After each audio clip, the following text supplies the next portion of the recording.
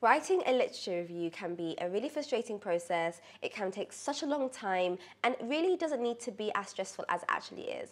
If you're watching this video, it's probably because you want some support on writing a literature review, an excellent literature review when you're short of time. And in today's video, I'm going to be sharing the ways that I was able to save time and able to write literature reviews really quickly, which meant that I was able to get a first on all the literature reviews that I wrote during university.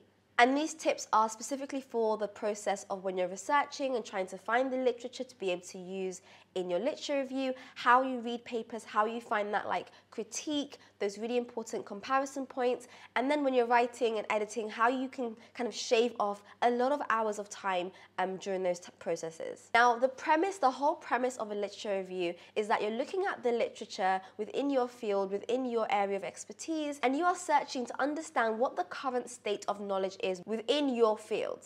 And so an excellent literature review is only going to be one that has looked at all of the papers, has exhausted the literature. If you've missed out papers, by nature you are going to not have a complete literature review. So my first tip that I always do is make sure that I have scoured the net to find every single paper that is important and that's going to have an impact on what I'm able to say in the literature review. And there's a few ways that I do that. The first is that I always have a list of keywords that I'm going to be using to search, always, and I write those down and I stick to them. So have 10 keywords that you use when you're doing your search. You stick to the 10 keywords that you're looking at and only use those keywords. You can use them in different orders, so instead of using the same keywords in the same order, mix them up when you're searching.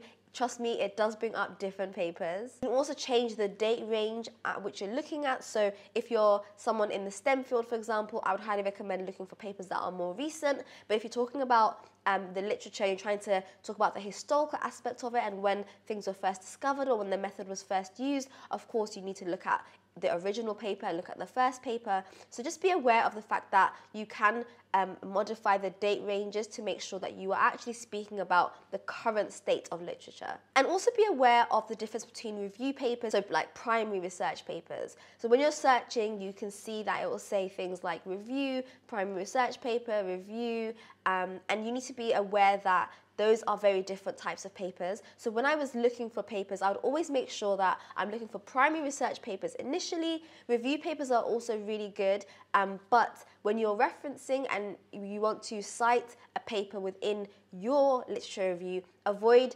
referencing review papers because that's not the original paper and it looks like all you've done is read a review paper and then copy what they've said, and that's not how you get a first. So just be aware of the type of paper that you're reading, the date range, and also making sure that you've stuck to a list of keywords. Keep searching for those keywords alone, gather all the papers that you can, and then give yourself a time limit for how long you're going to actually do this. When you're reading, the second tip is to always have a reading summary log. Is one that's called a compare and contrast framework. And this is really helpful because it helps me to summarize different authors' arguments and different kind of methods and results, which moves you away from just writing descriptively and actually helps you think about it from a critique aspect. So when you're reading your papers, don't just read them and just think, oh, okay, this is what they've done, oh, this is what they've done. Actually have a table that you're actively, and this is the key thing, it's the active reading, which is where the critique and where the kind of more in-depth understanding comes from. Actively reading and taking the sources and taking the information, taking the methods, writing down the limitations, comparing and contrasting with what you've previously read, doing that actively as you're reading saves you hours and hours of time. You don't have to go and read it for a second round if you already have this table set up for you when you start to read. All right, the next thing is whilst you're writing, I will always try to make sure that I don't edit. And this is something that is really difficult, but it's also something that wastes a lot of time. So as you're writing your review, you're noticing errors, you're noticing mistakes in your writing, and then you say, oh, I need to go back and correct it, and then it doesn't make sense, and it's not clear, and now you're all jumbled in your head. And my number one tip is always do not edit as you write. However, I have discovered PaperPal, which is actually an AI tool that provides instant suggestions for language improvements whilst you write. Essentially, as you're writing, PaperPal can help you with your grammar, punctuation, spelling, style, tone. It checks the technical side of your writing and even gives you topic-based suggestions to help you with your chances of getting a first class or even getting published if you're writing a publication. And this is really cool because as you're writing, you can either use PaperPal for the web version or you have PaperPal for the Word version, which is a Word plugin, which I'll show you, and it's super, super cool. As you can see here, this is the PaperPal for the web version. You simply just input your Word file, or you can load your text directly onto it, and you can see all of the suggestions that it's given me, things like punctuation, things like rephrasing because it doesn't quite make sense, things like what kind of articles I've used, things like capitalization, noun, number, verb form, even just changing the words so the choice of word is better. It could all do that as you're writing. And then they have a word add-on, which is also actually my favorite feature of PaperPal, and it's specifically tailored for researchers and those that are doing academic writing, which is really important. The kind of words and language that you'd be using as an academic and someone that's writing academic text is very different to those that don't. And so it can accurately detect those words and any complex grammatical errors and correct it for you as you're writing. And these extensive English language recommendations can really take your literature review from being, you know, a very simple, mundane sounding bit of text to enhance it, to make it sound more clear, more academic, flow better, which is really important. As you know, when your examiner is reading your literature review, you want to make sure that you sound like you know what you're talking about, and you want to make sure that all the reading you've done has been put in a way that flows and makes sense. And like I said, this will save you so much time, as you don't have to think about it, you don't have to edit, you just need to write. Your job is to do your writing, and PaperPal will do the checking for you. As well as the PaperPal on the web real time, and as well as the Word version, you also have the manuscript version. So if you're someone who is submitting a manuscript for publishing to a journal, you can also submit your manuscript on there, and it will check for any technical issues and also any language issues in the manuscript, so you have a higher chance of getting it accepted, which is amazing. As you can see, I am a huge fan of PaperPal. I think it's such an amazing resource. If you're someone that's writing a literature review, even an essay, a dissertation, a thesis, a manuscript, anyone that's writing any academic text, have this running on the side of your Word document, and you can ensure that you've got yourself covered at every stage of your writing.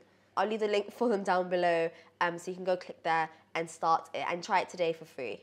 Now, my fourth tip that I always think about when I'm writing a literature review is my structure. I always need to think about what my structure is before I actually write. The number of research papers, the number of literature reviews that I've read, that I've had to go back and say, you need to restructure this. And that takes so much time to do, because you need to now rearrange your thoughts, change your sentences, change the connective sentences, and it takes a lot of time. So it's really worthwhile spending a bit of time before you actually start writing, just thinking about what kind of structure you want to use for your literature review and what makes sense for your content. So there's three main types. There's chronological, there's thematic, and there's methodological. That was a mouthful. So the first is chronological, which is in order of usually time.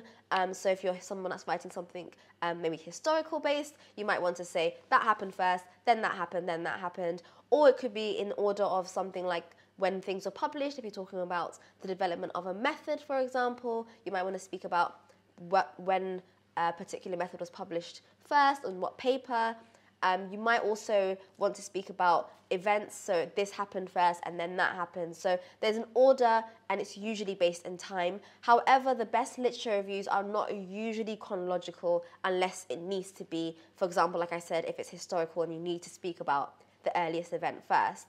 But usually you want to think about it in more of a thematic sense. Thematic literature reviews are based on ideas. So this idea first, then a second idea, then a third idea, and then you would write about them, compare and contrast within each idea, and it all comes together to be a really beautiful literature review written all together. It's a little bit more authentic when you write thematically as opposed to chronologically, but like I said, it does depend on your content.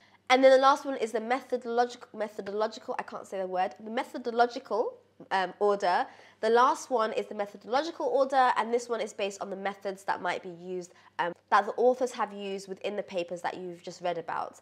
So this is a less common one, but definitely one that might be used if you're writing about clinical reports, for example, or any other kind of maybe STEM type methods. And then the last thing that I never fail to do, and this is to make sure that you have linker sentences in between every single paragraph in your literature review. So I'm saying the sentence that starts your paragraphs and ends your paragraphs of every single paragraph needs to be very carefully designed. And I say designed because it makes such a difference in connecting your thoughts and helping the whole essay flow all together. Now, when I read a literature review, I can tell straight away if it's just ideas thrown on paper and kind of just written out and said, right, this is the idea, that is the idea, or if it's actually a flow of thought and a discussion, and even to some extent quite academic sounding. These paragraph starters and paragraph enders are actually signposters.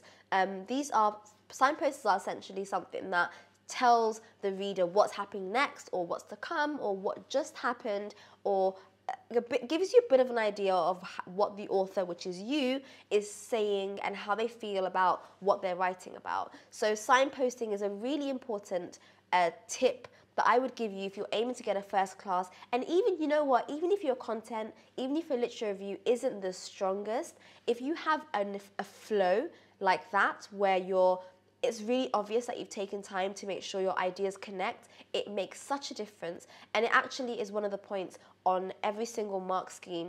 It will say something like clarity of discussion or something along those lines, where that essentially means that you are able to connect your thoughts and have some sort of flow within your ideas. There's a few questions I always ask myself when I'm writing a literature review, and I always look out for when I'm reading literature reviews, and I'll leave them over here for you so you can see as well, and have those in mind when you are actually writing. Okay, well, I hope you found this video helpful. These are 5 things that I do every single time when I'm trying to aim for a first, write my literature review really quickly, and thank you for PaperPal for sponsoring the segment of the video where I mentioned them earlier. Like I said, really truly love it. I've been using it for every single document that I have, so I really truly love it. Go and try it today. You can try it for free, and if you want to upgrade to the PaperPal Prime version to get unlimited suggestions, then like I said, I'll leave the link for it in my description bar down below and also pinned in the comments. Let me know if you found this video helpful, and if you want to see something similar like this, then don't forget to press the subscribe button, and don't forget to like this video, and I'll see you guys in my next one. Bye.